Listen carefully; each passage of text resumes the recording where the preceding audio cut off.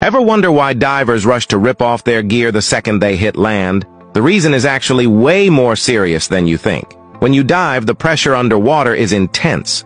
It forces extra nitrogen into your body. The deeper you go, the more nitrogen you store. But when you come back up, the pressure drops fast. That nitrogen? It starts expanding like crazy. Tiny gas bubbles form in your joints and tissues. If they don't escape quickly, it can trigger decompression sickness, a dangerous condition that can even mess with your nervous system and slow your reactions.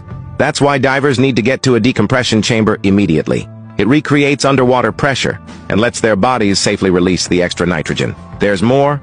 The ocean is freezing. Long dives can cause rapid body heat loss. Divers have to dry off and warm up fast. Sometimes they even drink hot fluids to prevent hypothermia.